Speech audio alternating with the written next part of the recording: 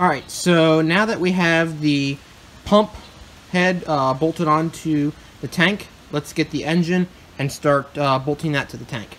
Alright, here's the pump of the engine, and I have an assortment of bolts.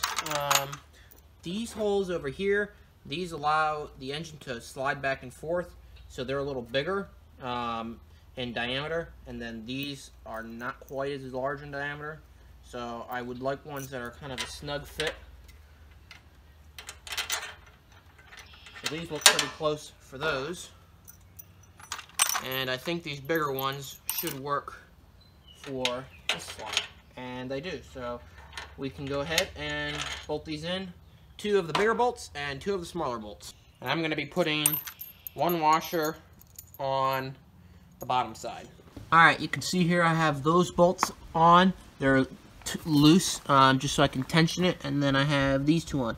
So now what I want to do is I want to get the belt, and then I'll use the belt and tension it, and then we can go ahead and tighten those bolts down that are holding the engine. So I have this belt.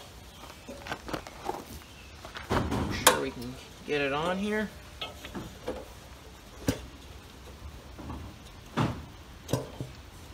Alright, it's loose right now, so now we can push on the tank and pull back the engine to tighten the belt up. I'd like to try to keep the engine straight so it's not lopsided, and then we will tighten up those bolts. Alright, so let's see if we can get this tensioned nicely. Okay, belt is pretty well tensioned where it's at, so let's go ahead and tighten up the bolts.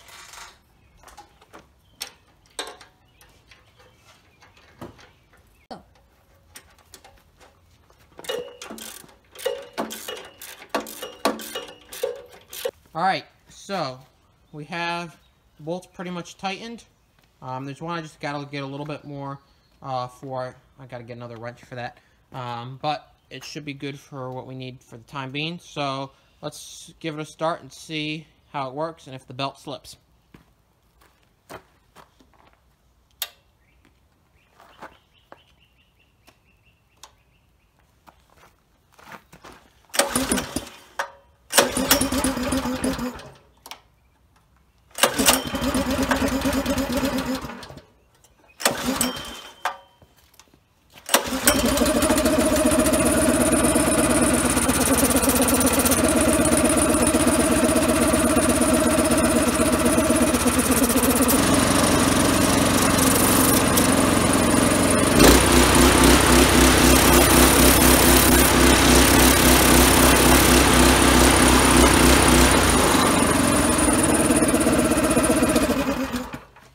Excellent.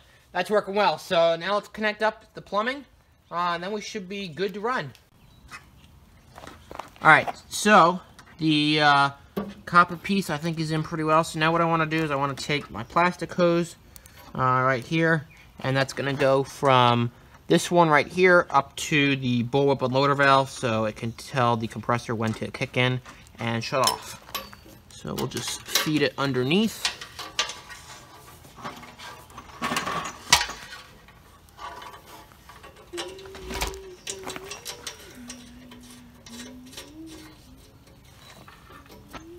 Screw it on there, and we'll take a wrench and tighten it up.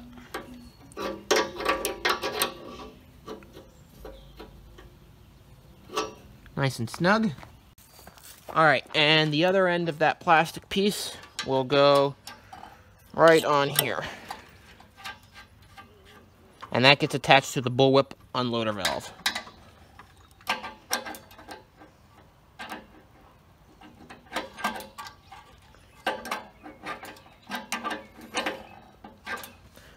Alright, besides the unloader valve cable, let's go ahead and test it out and see if it builds air. Alright, let's go ahead and fire it up.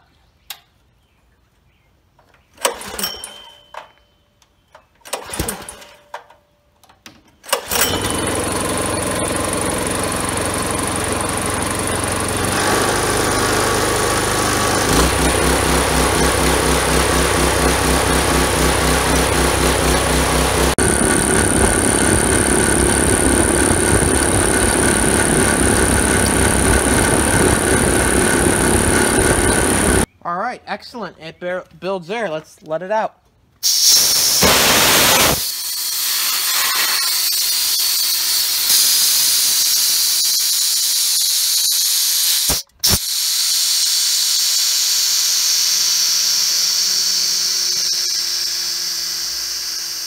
All right, great. I'm glad this is working well. A few little just tuning things to do to it. I got to hook up the bullwhip cable.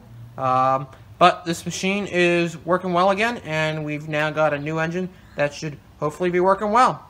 All right, I just want to show you guys kind of quick here how this whole system works with the gasoline engine, so it doesn't overpressurize the tank and so forth. So what I have here is the air comes out of the pump and goes into this one-way valve. So this one-way valve only lets air into the tank and not back out. And then this right here tells the pressure inside, and it sends that pressure over to the unloader valve right here. And when this is in the down position, it means the compressor is loaded, so it can start compressing air.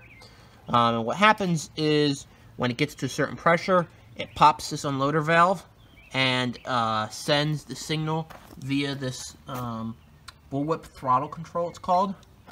And it's got this little throttle cable that hooks up into the throttle, and then it idles the engine and releases the air that the engine's putting out at idle till it needs more air, and then it throttles the engine back up. So I just thought I'd give you a quick tutorial kind of how the bullwhip throttle unloader works for a gasoline engine air compressor. Alright, so on my compressor here, I want to install this handle here on the compressor, kind of something kind of like this, just so I can have a easier way to transport it around. This is just 1/2 inch black steel tubing. I bought it at Lowe's. 2 elbows and a couple straight pieces. So I'm going to attach this on the tank somewhere up here and just weld it on. I may weld some other supports from the tank straight to the black steel, or maybe even from the steel here, but this is kind of the general idea of what I'm looking for. So I'm going to go ahead and weld that up, and then we'll do one other modification to the air compressor, and she'll be ready to roll. Alright, so I'm going to go ahead and weld this up on the tank here. I'm not really too concerned about exact location, but just, you know, enough where I can, you know, where it doesn't look that goofy.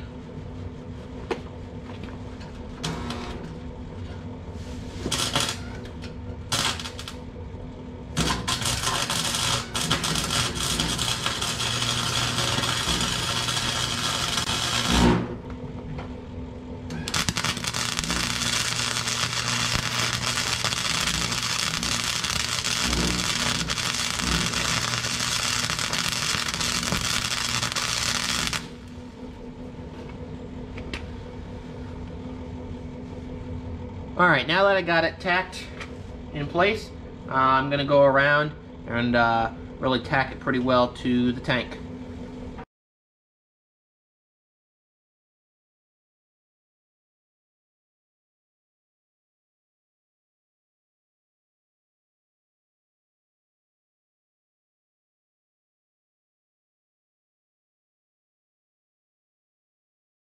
Alright, so I want to replace this copper pipe here with this hose here, which is more of a plumbing fitting for like a sink or something. But I think it should work just fine for what we need on the tank. Then this won't have, you know, some of the kinks and the goofy bends in it. So I just want to switch this out. So let's take this copper one off and switch it out with the other one.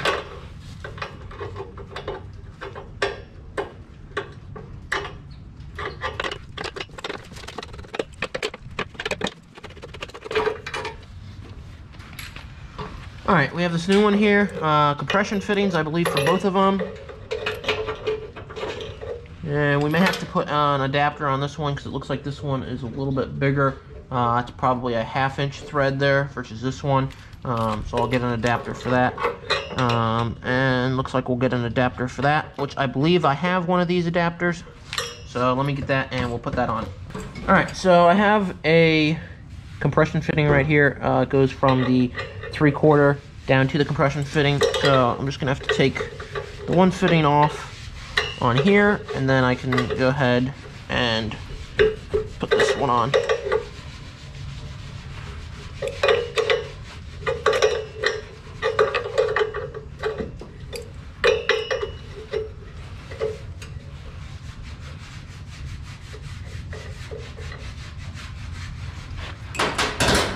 Alright, so for the non-compression fitting end, we're just going to take some Teflon tape and wrap it around. Just wrap it around a couple times. Also, when you're wrapping Teflon tape, you want to wrap it, if you're looking at the part that you're Teflon taping, do it in the clockwise direction so that when you tighten it on, it actually tightens the Teflon tape instead of messing it up and loosen it. So we'll go ahead and stick this in.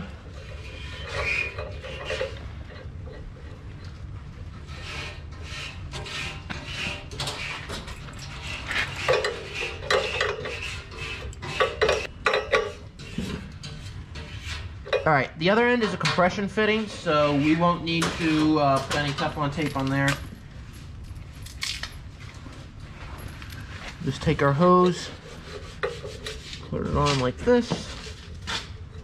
And with it being a compression fitting, as it goes on, it ends up tightening up when you tighten it up with the wrench. Tightens up the fitting so it doesn't have any leaks.